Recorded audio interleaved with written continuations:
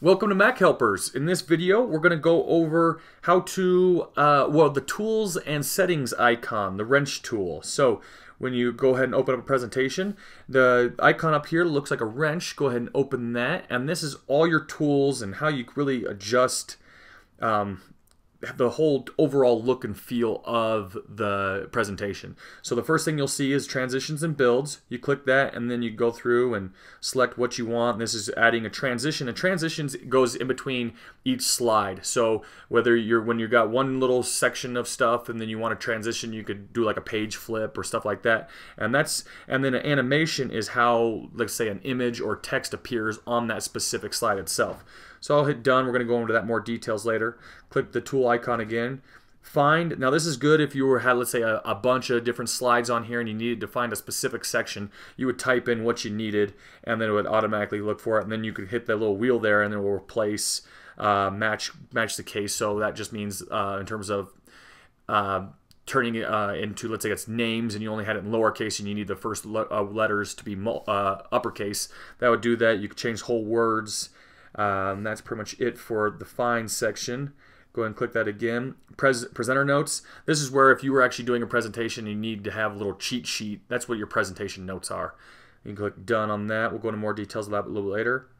You got your presentation tools. Let's go ahead and open that up. So you got your interactive links. That's just like if you have a link to a specific website and stuff like that, you can make sure how it's going to work. Soundtrack, where you can add, actually it'll populate stuff directly from your iTunes, from whatever you have, whatever music you have on your iPod section of the iPad or iPhone. And then you got your presentation type, how you want it to look, and whether you want it looping. So a loop would be great for if you were at, like, let's say a convention and you just had your iPad sitting there, or even presenting on a screen through an Apple TV. You could just have it sit there and loop over and over and over again. Then you got your remote control access, settings, so you can have it for check spelling, slide numbers. You can see if we turn that on, you can see the number 2 pop up on the bottom middle there. And then you got your guides, and the guides are really good for just how it's an easier way to align everything. So with the center guides, you can see is when you move this around, see that yellow line just popped up? That means it's going to be centered probably along. That's going to be centered along that where it says double tap to edit text.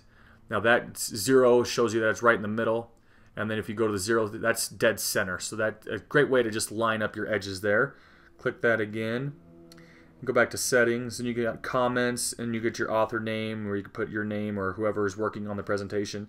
You could set a password. This would just password protect this. So if you send your presentation out to somebody and you have specific things in there that you only want a specific person to see, a password's great for that. Click cancel on that. Go back to your tools icon, the wrench. You can do print, and you can show how you want it to print out. So this one would actually print out 4 slides on one page. This would be your image or your slide plus any presenter notes.